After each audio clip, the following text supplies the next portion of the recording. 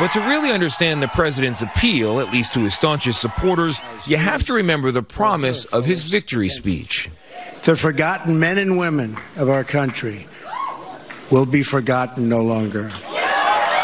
If maybe you didn't know who the president was talking about, well, his supporters sure did. Oh, well, he's talking about all of us. Everybody that's not an elite. If you look around, it's all regular people. We were never represented with the Republicans or the Democrats. Well, I think he was talking about a lot of the needs of, the average person, what they would call the flyover country.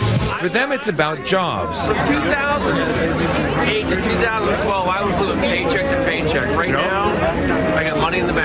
But also respect. We're completely irrelevant to the Democratic Party except for voting time. Otherwise, they could care less about any of us. And above all, recognition. I would rather let him tell me what he thinks, but do the job, than getting a good words from politicians, and when they're in power, they will turn around and backstab everybody. If you felt forgotten in 2016, how do you feel now? I feel great, and I hope that he gets another 4 years. Felt forgotten in 2008. Yeah. 2008?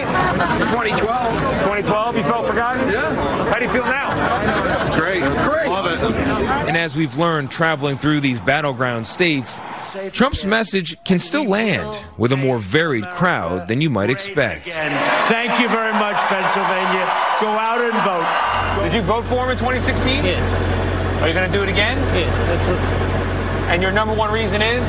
The economy. What's in the back of this truck? Yes. My job.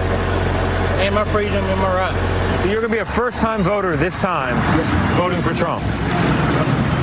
And what exactly pushed you over the line? Hey, I got one life. I want to do something, and the dude's going to make a difference, man. How do you think he's going to do on Election Day? I think he's going to get it. I think he's going to win, man. The guy.